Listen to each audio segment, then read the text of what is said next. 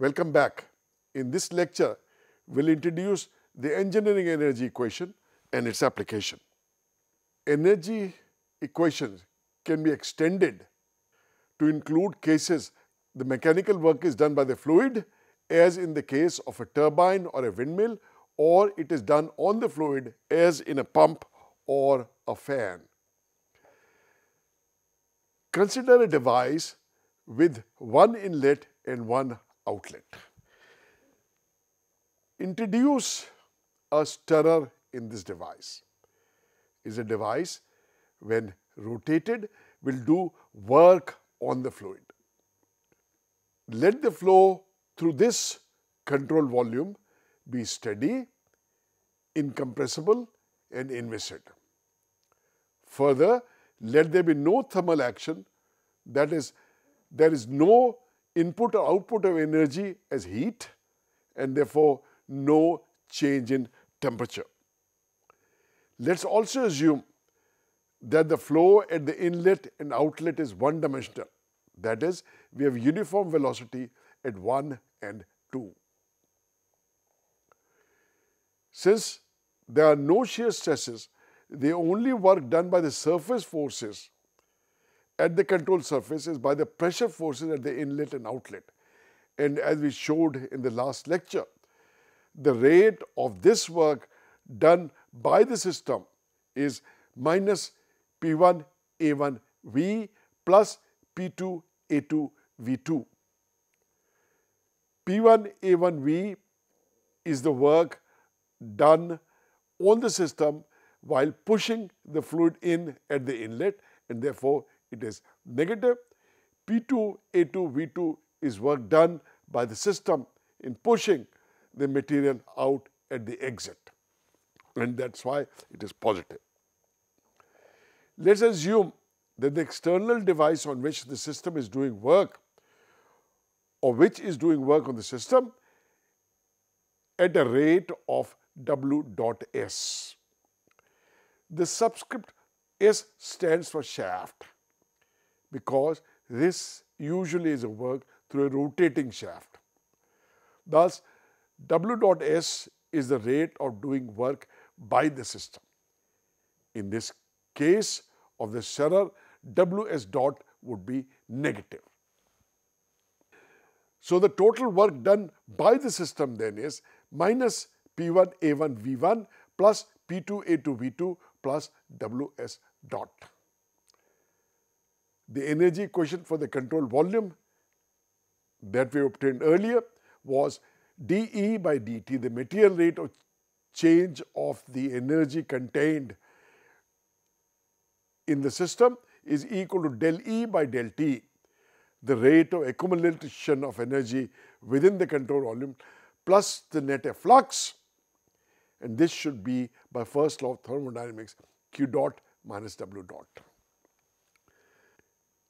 The capital E, the total energy contained within the system, can be found out from using the specific energy E, that is the energy per unit mass, which consists of V square by 2 plus Gz plus U, the internal energy. The steady flow requirement states that del E by del T is equal to 0, no accumulation. There is no thermal action, so Q dot is 0, and also U at inlet is equal to U at outlet, since there is no change in temperature. So, net efflux of E must equal to Q dot minus W dot. Net efflux of E is m dot, the rate of mass throughput, into V square by 2 plus Gz, the specific energy per unit mass at the outlet, minus m dot, the rate of mass throughput, into V square by 2 plus Gz at the inlet. This is the net efflux of energy, and that should be equal to minus the net work done by the system, and that we have shown is minus P1 A1 V1 plus P2 A2 V2 plus Ws dot. Now, rho 1 A1 V1 is equal to rho 2 A2 V2 for a steady system, and that is equal to the rate of mass throughput. And so that A1 V1 is m dot divided by rho 1 and A2 V2 is m dot divided by rho 2.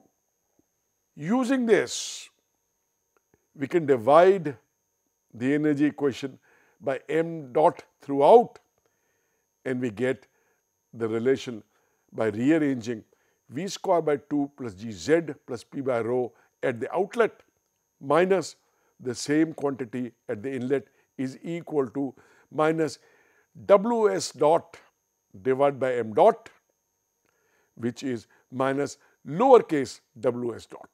Lowercase ws dot is the rate of doing work, shaft work by the system per unit mass of fluid throughput. The same equation rewritten. Now each of the term here has a unit of joules per kilogram. We can divide each terms by G to get an alternate form, V square by 2G plus Z plus P by rho G at the exit. These are the sum of the various heads at the exit. V square by 2G is the kinetic energy head, Z is the potential head, and P by rho G is what is termed as the pressure head. At the exit is equal to the same heads at the inlet minus Hs, the work done by the system expressed as per unit weight throughput. Each term has a unit of length in this case. These equations are further extended by considering that the work done by viscous forces as loss of mechanical energy. If there is any work done by viscous forces within the controlled volume, we'll consider that as a loss of mechanical energy. We use WL dot for the energy lost to the viscous forces per unit mass throughput and HL for the head loss for mechanical energy to viscous forces per unit weight throughput. Thus, we can express the final result. The total head at the outlet is equal to total head at the inlet minus Hs, the head of work done by the shaft, minus HL, the head loss due to viscous stresses. This is known as the extended Bernoulli equation or engineering energy equation, any of the two names. A general class of fluid mechanical problem, for example, those involving fluid machineries like pumps, turbines, etc., consists of cases where the fluid field is not exactly steady but is changing cyclically because of a rotating shaft. Thus, the equation above should hold with the understanding that all quantities are now averaged over a rotational cycle. We introduce now the concept of hydraulic and energy grade lines. Consider a converging diverging channel with a liquid flowing in this. Simple application of Bernoulli equation would show that as the fluid moves down this converging diverging channel, in the converging portion, the velocities would be increasing, and so the pressure would be decreasing. In the diverging portion, the velocities would be decreasing and the pressure would be increasing. Thus, the piezometric tubes that are attached to the channel would show a level of water first decreasing and then increasing as shown. This represents the variation of piezometric head along the length of the channel. It represents Z plus P by rho G. This is called the hydraulic grade line in civil engineering. There is another concept, the energy grade line, which is shown horizontal, constant across this section, because there are no losses and there is no shaft work done. So, the Bernoulli equation would require that the total energy, the kinetic plus potential plus the pressure, would be constant. So, the variations in this case are only in the hydraulic grade line. The energy grade line is constant. An interesting property of this grade line is that both the hydraulic grade line and the engineering grade line do not depend upon the inclination of the channel.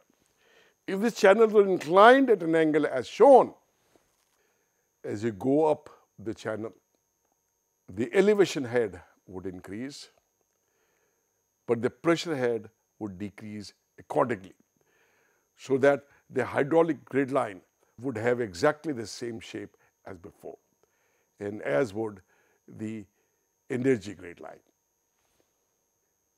Let's do an example of plotting the hydraulic grade line and energy grade line in flow over a weir.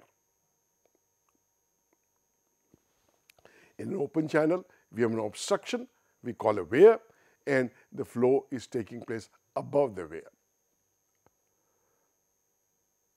like we did in the last lecture. This is one approximation to the flow that we can take. I draw a line at 45 degrees.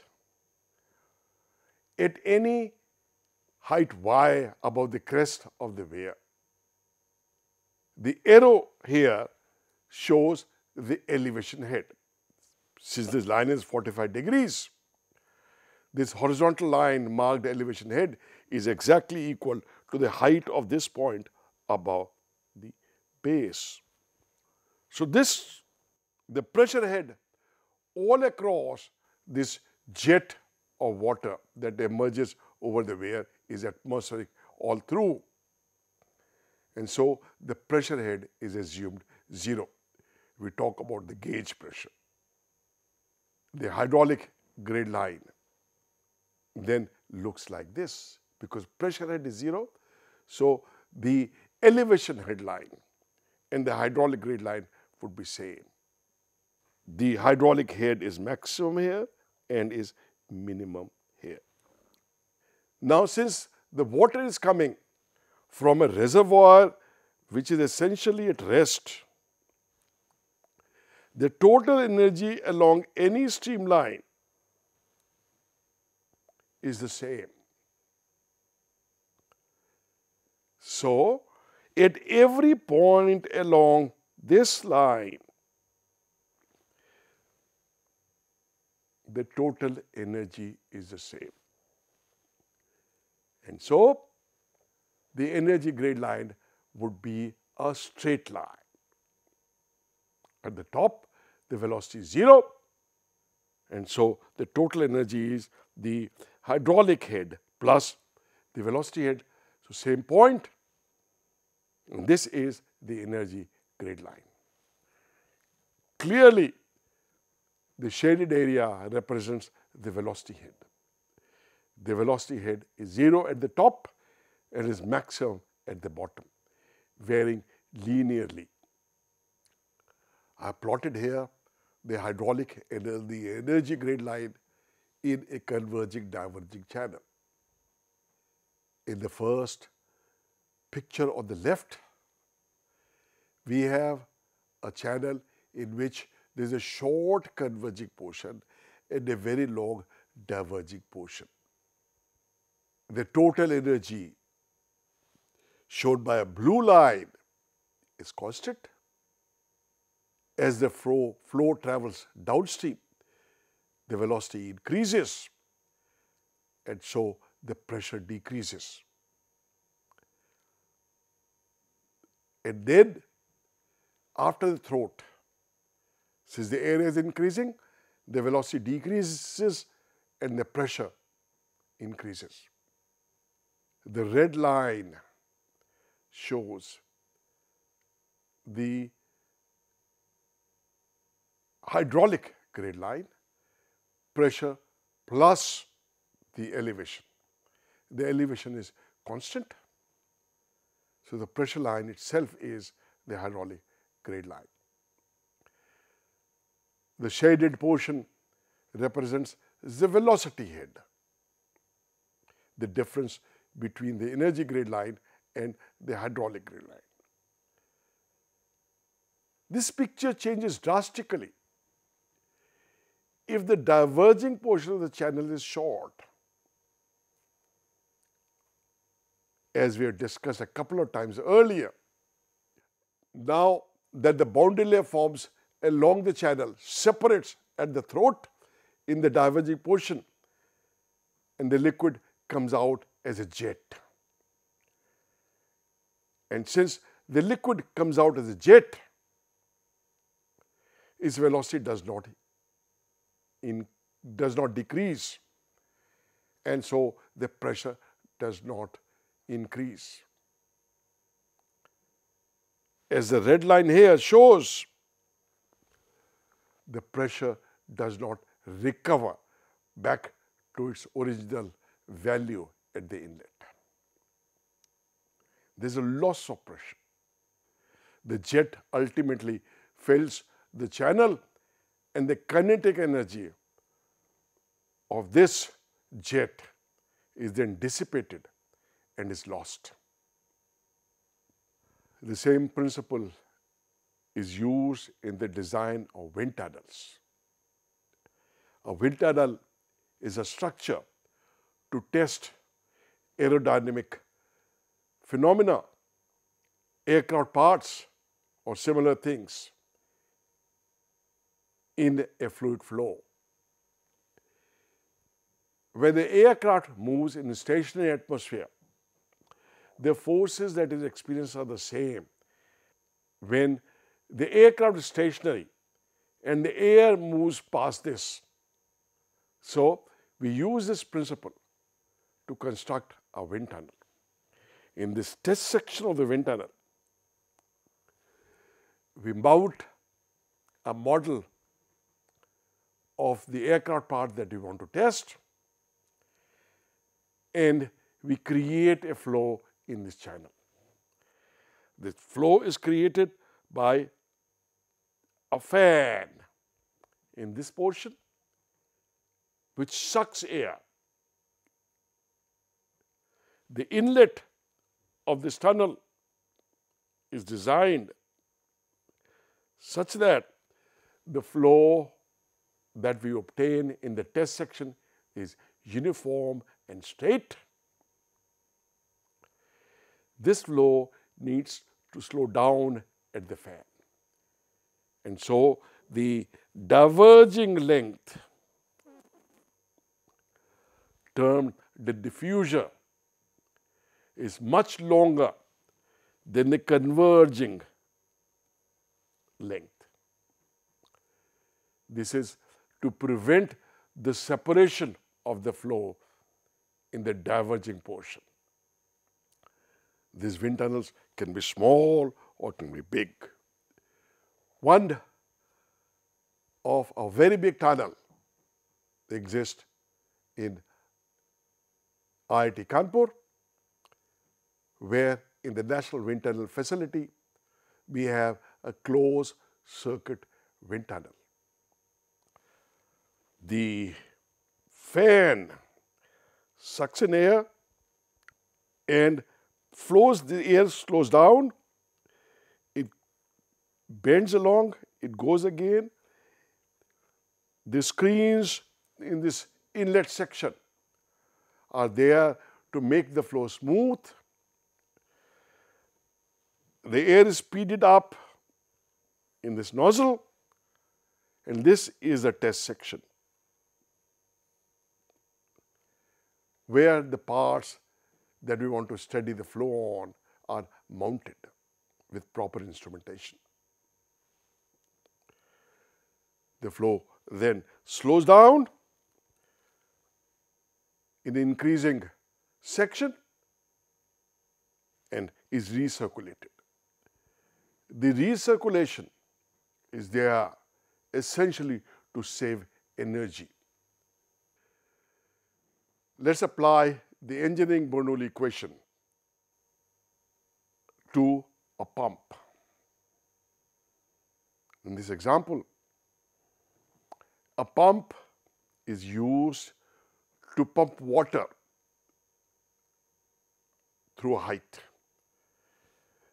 The pump picks up water from this tank to this pipe, and the water is now pushed through a pipe at a section A2 at a height.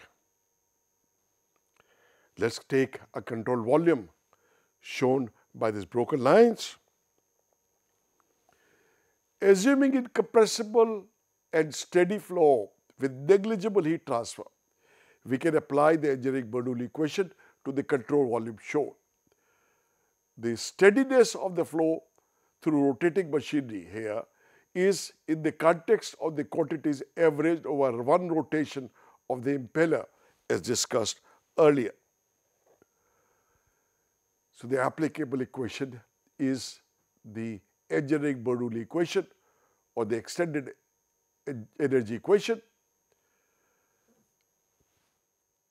Here, we know at 1 the inlet, the surface of the tank from where the water is coming from. If the cross-sectional area A1 is very large compared to the area A2, then the velocity at 1 is negligible. Z1 is taken to be 0. We define the datum there. Z2 is given. We know the height to which we are pumping water. P1 and P2 are both P atmospheric. Let's neglect the losses. So, WL dot is taken as 0. Now, we are given m dot, the mass flow rate through the pump, and know the diameter of the system. We can determine V2, the velocity through the pipe. Let's assume the whole pipe has the same diameter. So, the velocity throughout the pipe is V2, the velocity at the exit. We are to find the power consumed by the pump in pumping m dot kilogram per second of water to the height h. Ws is what we want to calculate, and then we can find out capital Ws dot is equal to m dot lowercase ws dot. Recall that lowercase ws dot is the work done per unit mass throughput, while capital Ws dot is the total work done per unit time by the system. Let's plot the hydraulic and the energy grade line. Let Z is equal to 0 represents the datum. Then the total head. Total head up to the inlet is constant and is 0, because at 1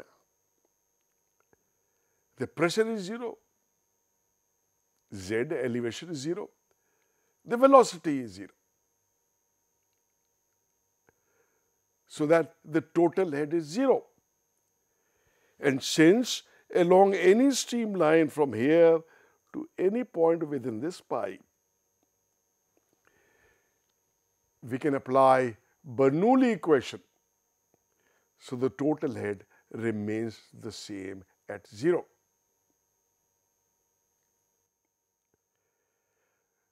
The pump increases the head. Pump does work on the system. So HS is negative, and that increases the head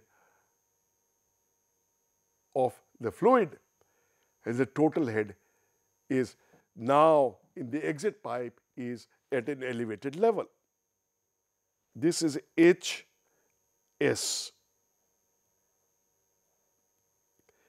the head supplied by the pump. It is actually a negative quantity because this is the work done on the system. Since the pipe has a constant diameter, the velocity is constant throughout the pipe, and so the velocity head is a horizontal line. Clearly, the piezometric head, which is the sum of the elevation head and the pressure head, is equal to the total head minus the velocity head. So, piezometric head is a line which is below the total head line by an amount equal to the velocity head there. And this line then represents the piezometric head. We have negative piezometric head through the inlet pipe and the positive piezometric head at the outlet pipe. The pressure head and the elevation head together makes the piezometric head. So, pressure head we can obtain by subtracting the elevation from the piezometric head. This elevation we subtract from the piezometric head to get this broken line. This is the pressure head. Let's take another example. It concerns a hydroelectric project where the water is stored up behind a dam. That water is directed through a tube or a pipe or a channel known as penstock to a turbine. It extracts energy from the water, and the resulting flow passes through the end of the penstock into atmosphere. Let's draw the total energy line and the hydraulic line for this. Let us consider this as a relevant control volume with one inlet at 1, where the velocity can be assumed to be 0, the pressure is 0, the elevation head is h, and at 2, where there is a velocity, the pressure is 0, the atmospheric, and the elevation is 0 since we take the datum there. Let Hs be the head extracted by the turbine and converted to work.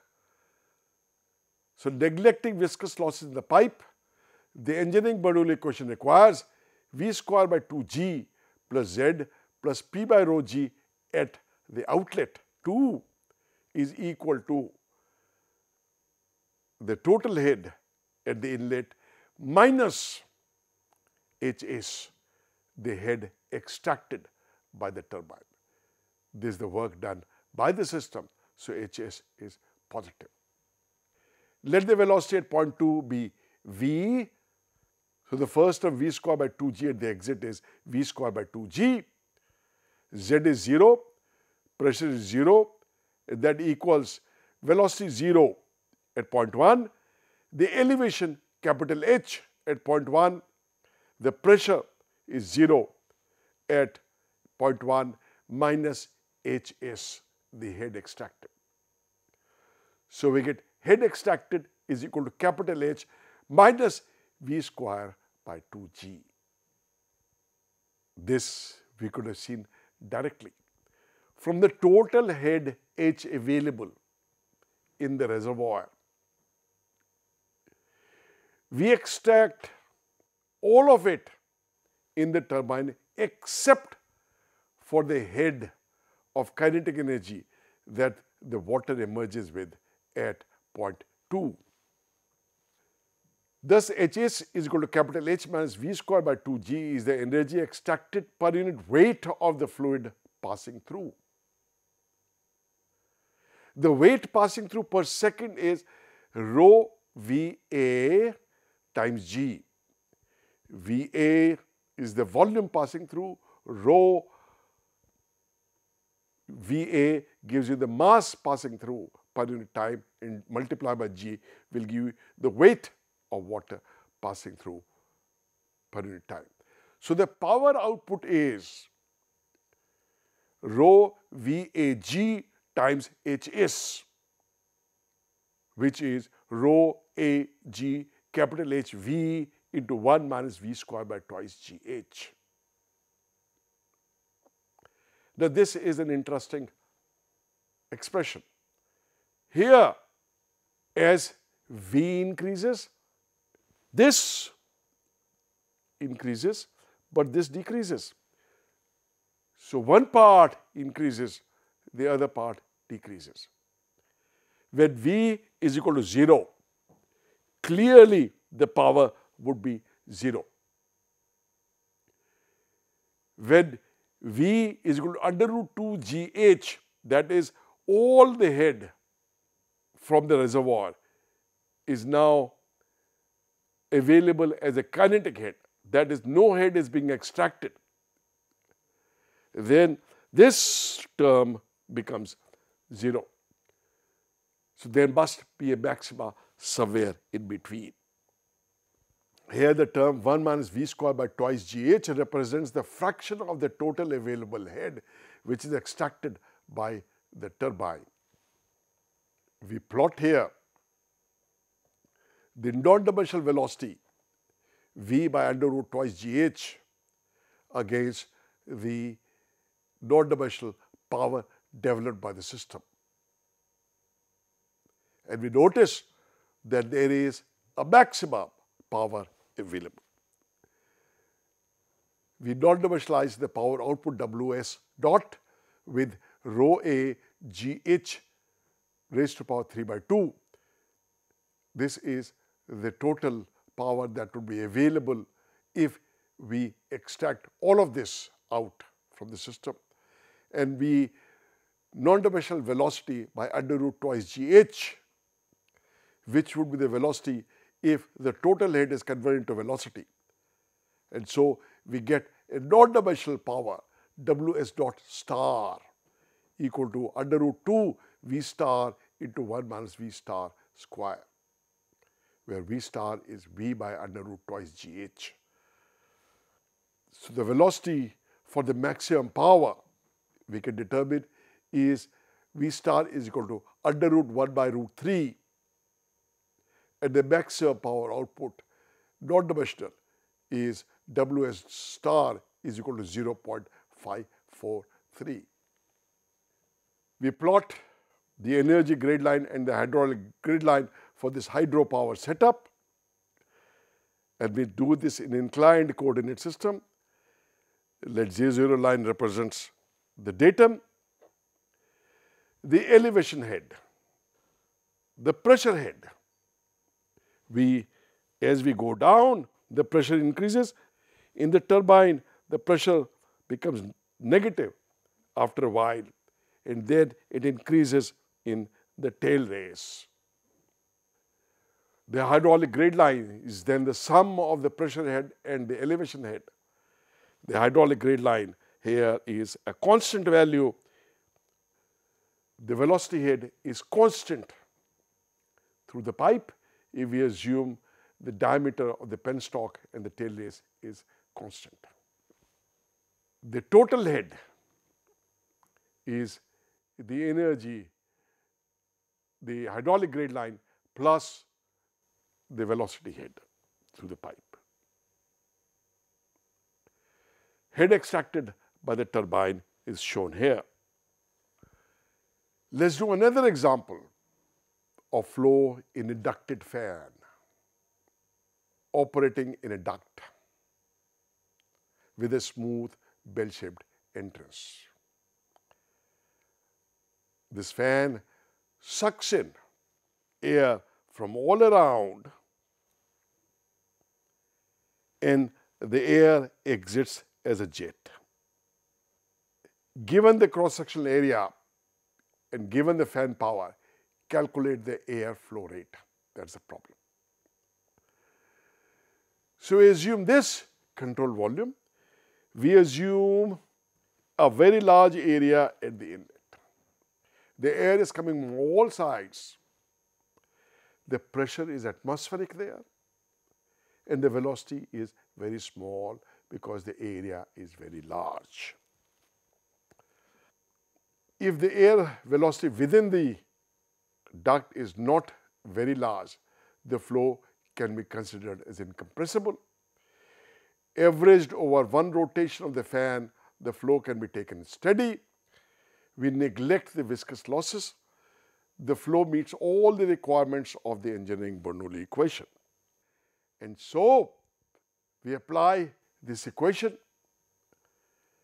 V square by 2g at the exit, z at the exit is 0, p at the exit is 0, is equal to V square by 2g at the inlet is 0, the elevation z is 0, pressure at the inlet is 0 again, minus Hs. So this gives you V square is equal to minus twice GHs. Since the fan does work on air, Hs is negative. Hs is the head supplied by the fan. Let's plot the variations of the heads. The total head up to fan is 0 because the total head here is 0. Up till the fan, there is no input of energy, and if we neglect viscous losses, the total head would remain 0 there.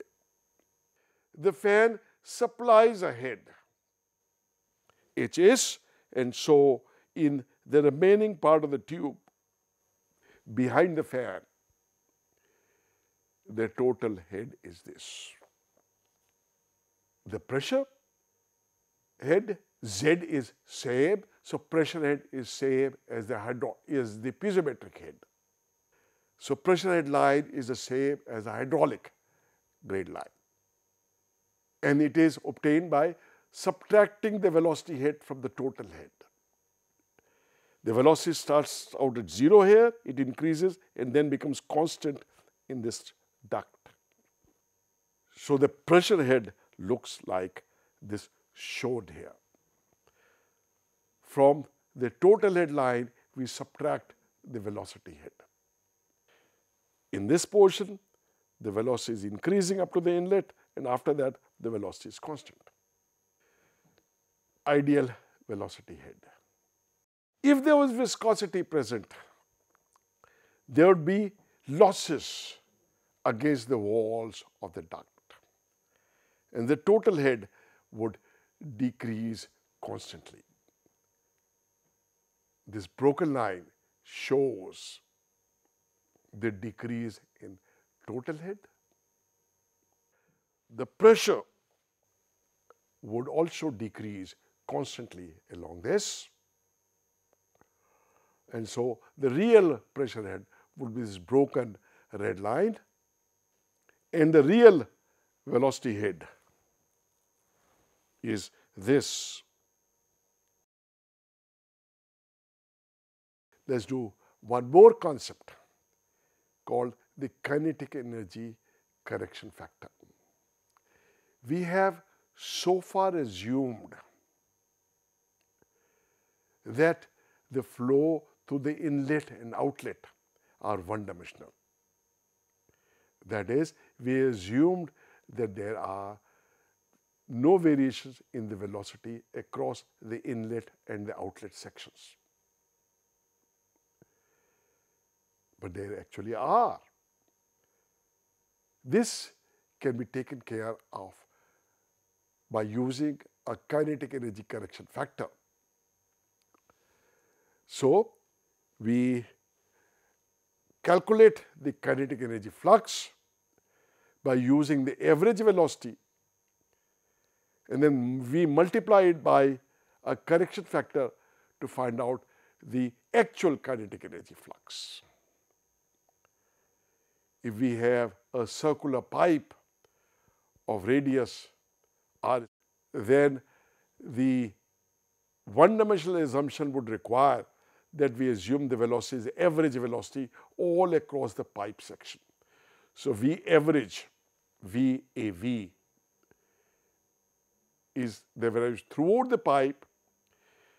The mass flow rate would be rho V average times pi r square, and then kinetic energy per unit mass at average velocity is taken as V average square divided by 2. So, this is the kinetic energy flux with one-dimensional assumption. Now, let us assume a laminar flow. In a laminar flow, the velocity profile is given as V is equal to V max into 1 minus r star square, where r star is r by capital R, the radius of the inlet pipe. We have shown earlier that V max is twice the V average. Now, the actual kinetic energy flux would be obtained by considering a ring of thickness dr at radius r. The kinetic energy through this is mass flow through this, which is twice by r V dr times the kinetic energy of this, which is 1/2 V square per unit mass. And so, this is simplified to pi, rho times pi times integral 0 to r V cube r dr. So, we define gamma, the kinetic energy correction factor, as the actual kinetic energy flux shown in the numerator divided by the kinetic energy flux with one-dimensional assumption, which is obtained in the last slide.